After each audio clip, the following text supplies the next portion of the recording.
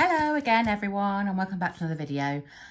Today we're going to be doing a Dotty French manicure. So I'm going to be using like a berry purple colour. So is this one from Blue Sky, which is really pretty. And I'm going to be using white from Lavender Violets. And I'm going to be doing a Dotty one. Now this actual design I've already done on a client. Well, the client was my mum actually. And I got a lot of comments on it and lots of people asking me how I did it. And they thought it was really pretty and effective. So I thought I'll show you guys today. So first of all, we're going to be doing, oh, and I've also got some of these I'm going to be using as well. Nail pearls. Hopefully you can see them. Let's just, you see them? Pretty, aren't they? And they make this set look really classy. So I got these from Amazon. So I will link those down below. And also I'm going to be using some mylar flakes, which are these gorgeous things.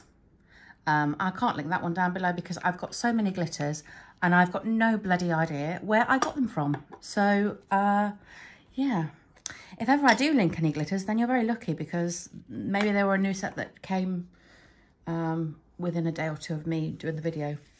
But hey, anyway, all of the glitters, you know, most of my glitters I get from AliExpress or Amazon usually. So yeah, so let's go in with let's go for this one first. So this will be your, will it be pointer finger? Yeah, pointer finger. So look at this colour, isn't that just stunning? Let's bring it over here so you can see. Now there's lots of ways to do French, and there's lots of ways to get a French smile line. And I've already done a video on this, which you can see if you look in my video section. So, I mean, I don't struggle too much with smile lines, really. But then I've done nail art since I was 16, and I'm now 40. So, yeah, but I've done a video to help you guys if you do struggle. Obviously, you can see the white tack there. So what I'm going to do is I'm just going to get a little bit on my palette so that it will help me. And a little detailer brush. Again, I'm not sure where this one came from. Probably from Amazon or AliExpress. In fact, I think it might be a CADS one, actually, this one. And then you just go in and perfect your smile line. That's how I do it anyway. So, I mean, happy for anybody to tell me that they have a better way or a trick or a hack. Just comment down below and, yeah, happy to check it out. I actually did this set on, like I said, on my mum, and her nails were smaller. In fact, she'd got some that were long and some that were short, and she didn't want to have extensions on.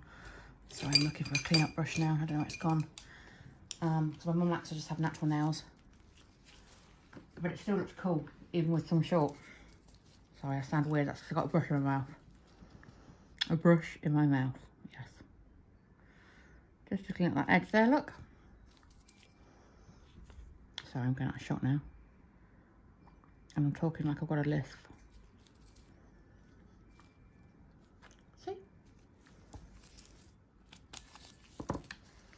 Pop that in the lamp to go. And we are going to do a full nail.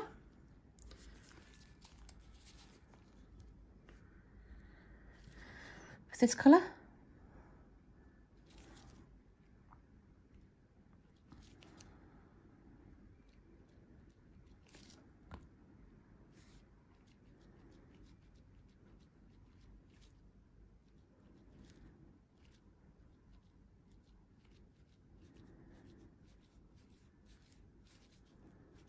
It's a pretty colour, isn't it? I love watching a colour go on nails. Is that just me? Or do you guys like it too? Let me know. And then I am going to do another, no, not that one full colour. That one's going to be French. I'm going to do this one full colour. Actually, let's do the French on this one, because I did two French of these. I might change this slightly actually. I might do this. I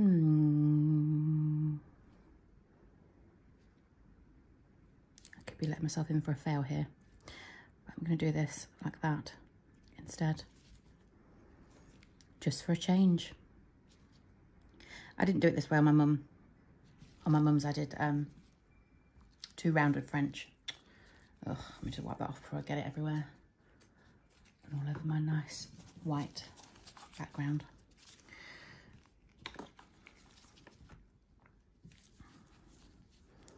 Just going to go in and perfect this line. Now I liked, in this particular one, in this particular set, these were clear tips. And I left the nail clear so you could see the actual nail bed. And I thought it looked really pretty. I know a lot of people use pink when they're doing French. And you know, you can absolutely do that if that's what you want to do, if that's the kind of look that you're going for. I just wanted, sorry, that's my cushion, if you can hear that noise. Yeah, I just wanted it clear because I think it looks nice. Pop that in for 60 seconds, and then I'm going to do another one, which is full colour, because this one, either this one or the other one, is going to be, is going to have mylar flakes on, which looks so pretty.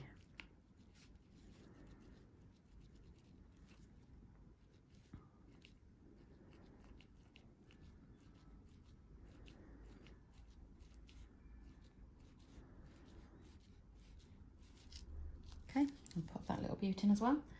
And the other one should be ready by now. It is. So we can go in with another coat once we've given it a wipe with some isopropyl alcohol. I try not to put too much on these damn things because they fall off, the blue tack.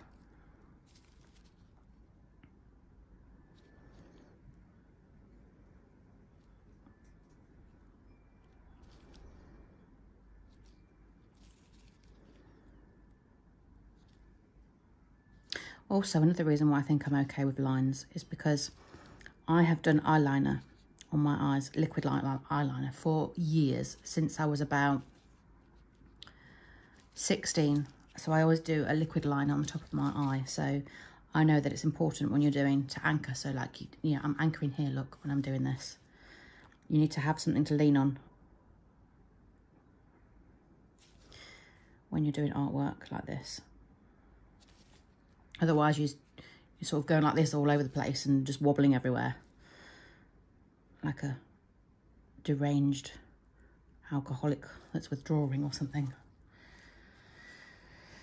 Yeah, so that's that. Let's just give that a little tidy up quickly. So all I'm using is a little bit of isopropyl alcohol on this flat brush here, look. I'm wiping that, I don't need all that alcohol on there.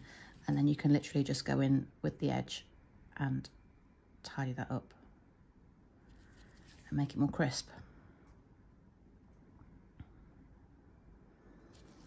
See?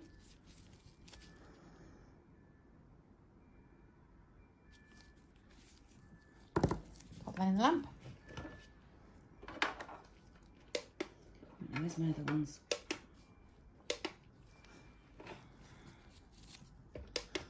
Come on, turn on, little lamp. Ugh. It's got a sensor on it, and sometimes it doesn't like it if it's not my hand that's in there. Or client's hand. Let's do another coat on this one.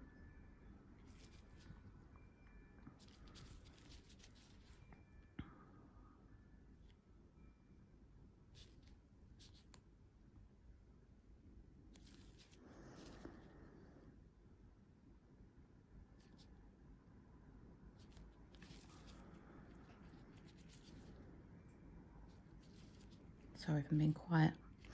I tend to be quiet when I am concentrating, when I'm doing lines and stuff. I also have to keep checking the camera to make sure that I'm in shot. I think it's fine.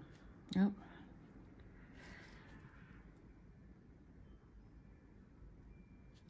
I don't think that line's too bad anyway, actually. Let's clean it up a little bit. Only because I'm a perfectionist, because quite frankly, it's not too bad, even without having to do that.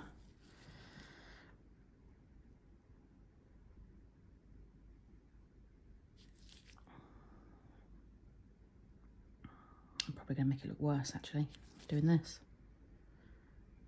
Never mind. There we go. Let's pop that in.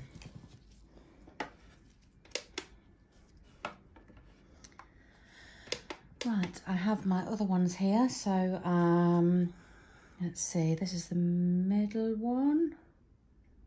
What we got here? Let me just wipe these other ones off.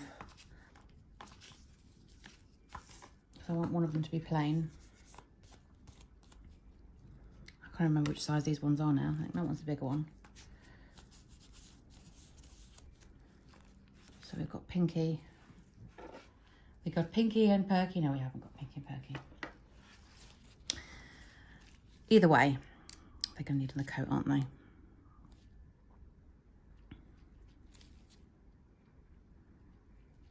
Does anybody remember Pinky and Perky? I'm showing my age now. I used to watch that when I was a kid.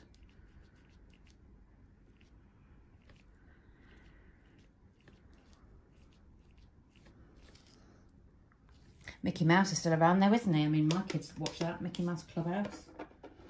All that business. What's the other one that they watch now? Night in the Night Garden. Babies like that, don't they? Sorry, I'm rambling. Back to the nails. Anyway, second coat on this is just lovely, isn't it? Look how stunning that is. And the great thing about this particular design is I don't think it has a particular season either, because I think it's such a rich purple that you could have it in any season, I think. Right, I want one of my Frenchies out. And I'm going to do some dots. So I need some white on my palette. Again, my trusty Lavender Violets brand. And I'm going to use a dotting tool. Obs. Give that a swipe. Now, where is my dotting tool? I had some smaller ones and some larger ones, so we'll see how we get on. Now, the trick with dots is you need to make sure that you don't just randomly dot them. So, I like to start here.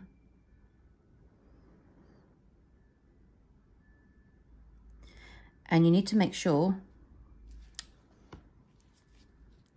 that they're spaced even. Oh, Jesus. Let's wipe that off and start again. Right.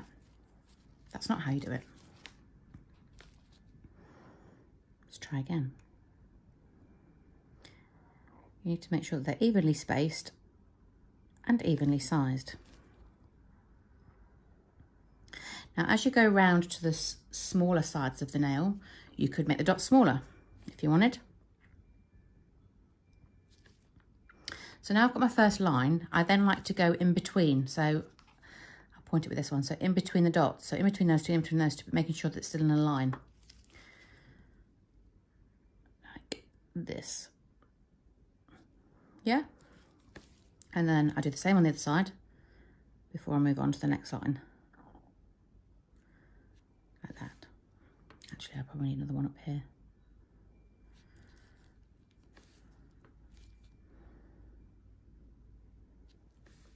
And then we're going to need to get some more here on this edge.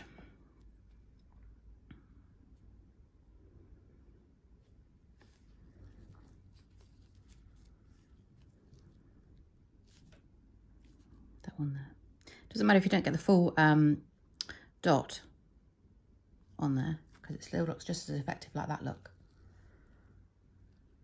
Pretty cute, huh? Pop that in the lamp.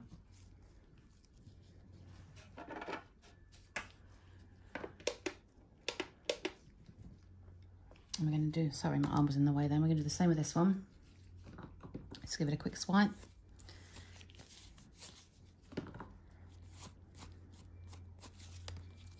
Not too sure I'm going to get an effective picture of these when they're on, because it's a clear tip. Oh, I didn't think about that, did I? Oh well. I'm sure we'll be fine. Right, dots for this one. I'm going to, again, use that as my middle anchor point. So as if I would normally. So I'm just going to go in and do 3 dots. Obviously, if the tip was bigger or your French area was bigger, it would be more than 3 dots. But it just so happens, as it turns out on this particular set, that it's 3 dots in the middle. I keep going back in and you know, popping that on there to get some more paint on.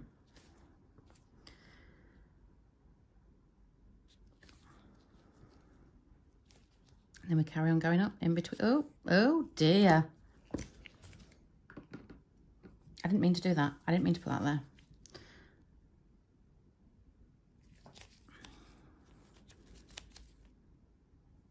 Quickly clean up. There we go.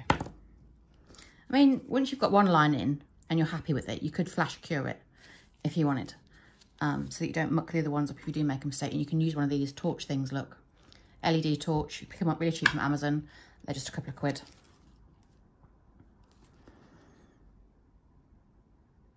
Now, trying to see what I'm doing here, because it's harder when you're filming. Just want one more here, I think. Like that. Woohoo! Pop that in for 60 seconds. And then this is now out. So that one's going to stay as it is. I'm going to swipe it and top coat.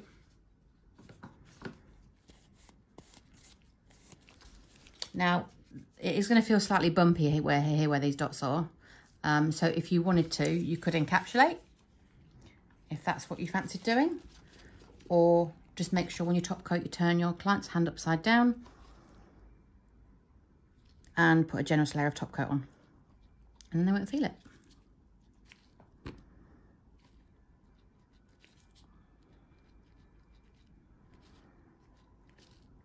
So generous layer going on. Hold that upside down before I put it in the lamp. And popping it in. And again, the same with this one. Quick swipe, because those dots are a little bit tacky.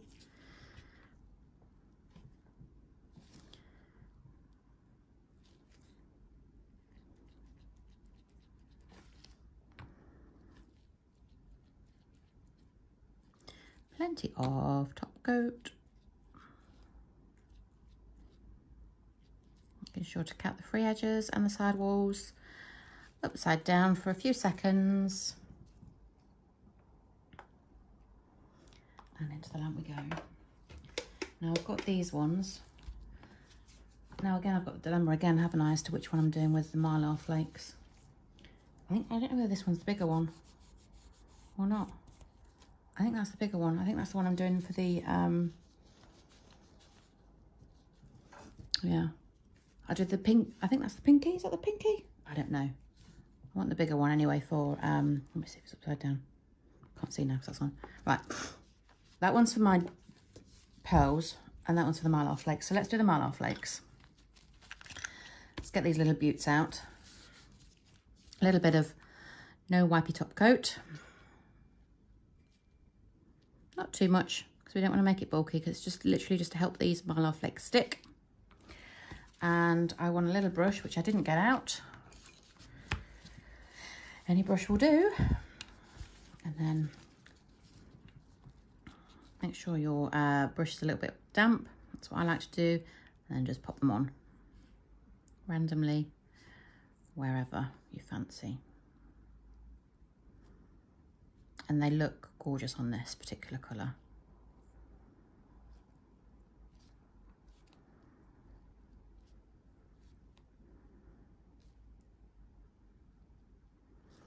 And because they're so small, you can pat them in so it doesn't make it too bulky. And it doesn't matter if you've got some gaps, because, you know, that's the whole point of this. Like, it's meant to just look gorgeous without trying too hard. Look. Pop that in. 60 seconds. And then we are going to now do our gems. Now, usually I use a pickup tool. I can't find the thing. It's like a wax pickup tool. I don't know where it's gone.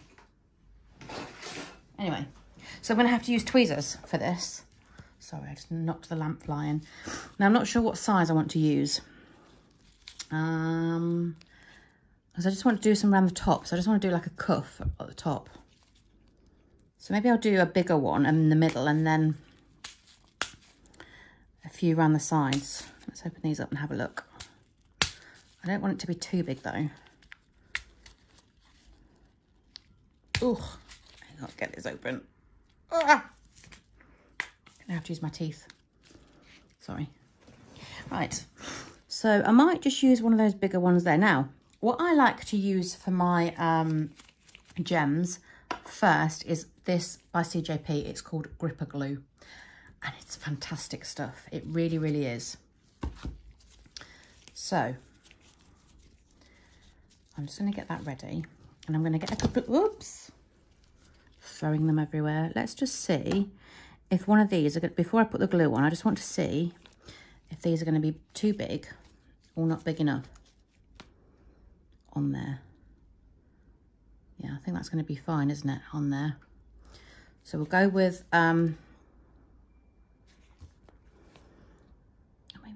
maybe a bigger one, actually. Let's pick these out, because I want two of those, don't I? Either side. And I'll make them smaller as we go round. Do I want a bigger one? How big? I didn't do them this big on my mum, because obviously on real nails, you won't catch them because of the way that I pop them in the nail. But anyway, but for this, I like to do a little bit more. So, sorry, I'm faffing now. I'm looking for a bigger one. Maybe that one. Yeah, there we go. Right, I'm going to put that one in the middle. Sorry, I'm out of shot now again. So it's just a little bit of gripper glue, and you kind of have to work quick because it's rapid. It really is. Pop that on the nail, like that. And then I'm going to put the other two to the side. But I'm going to put glue one at a time because I know me. And like if these things don't work properly, which they aren't because they're upside down, they're bum up, not tummy up, then your glue starts to dry. And I don't want that. I don't know why I keep saying that. Right, let's pop that one on there. Because I'm obviously not down with the kids. I'm too old to be down with the kids. Oh, will you?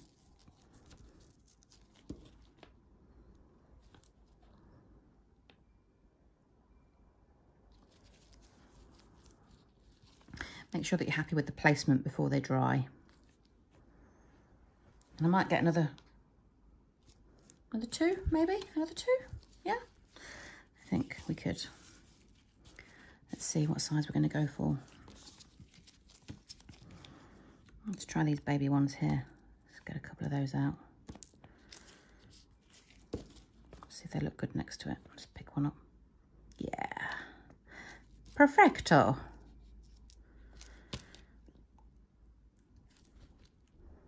Pop a little bit there.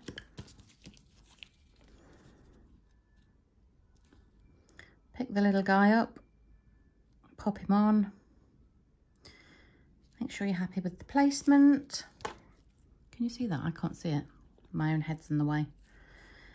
And then one this side.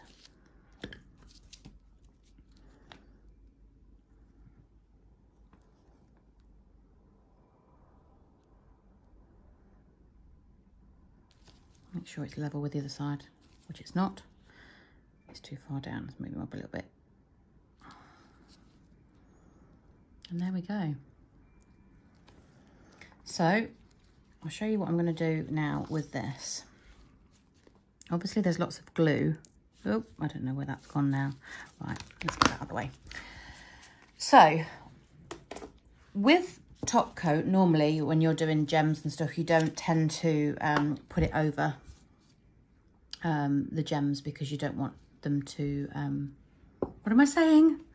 What am I saying? You don't want to take the sparkle off them when you're using Swarovski. I can never say it right. So you tend to go around the edges. But here's what we do. We pop this and we butt it right up to the gems. If you can see, butt it right up and push that gel in between.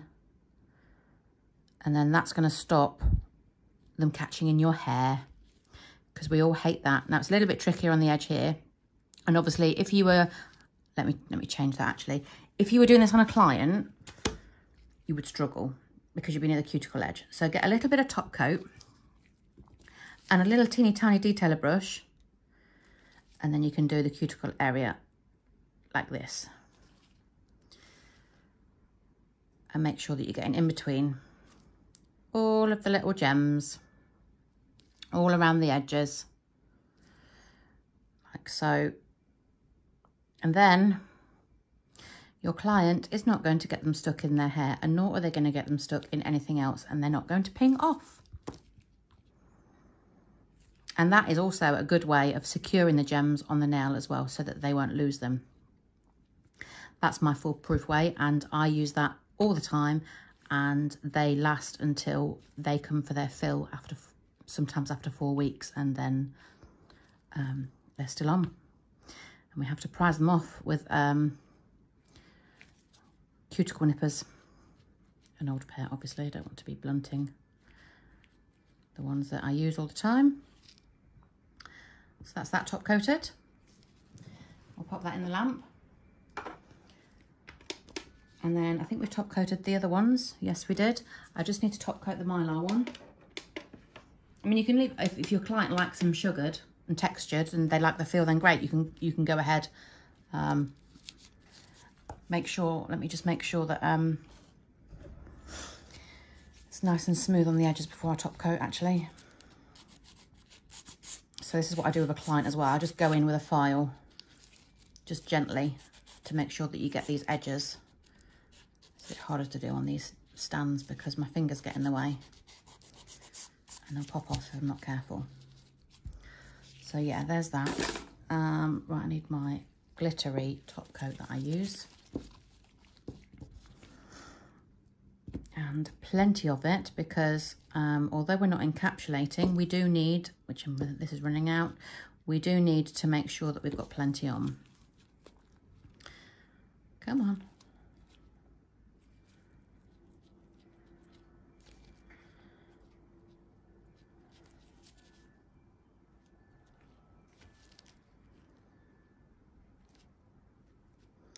It's all nice and smooth now.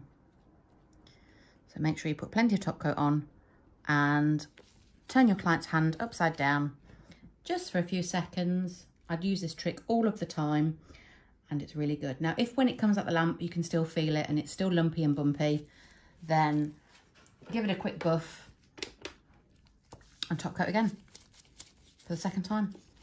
And then you should be good to go.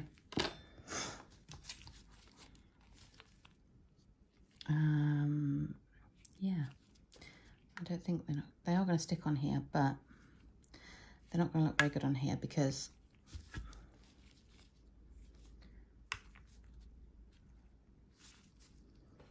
where's my mylar one? I think that's the big one. I've got them mixed up there. That's the middle one. Is it? No. Oh, I don't know. Even though I'm stuck now. Anyway, look.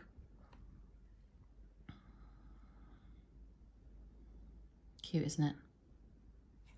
So guys, thanks once again for joining me on this video, and if you've got any tips and tricks you'd like to see in future videos, please let me know, and if you liked this video, please give me a thumbs up. Thank you very much. I'll see you in the next one. Bye bye.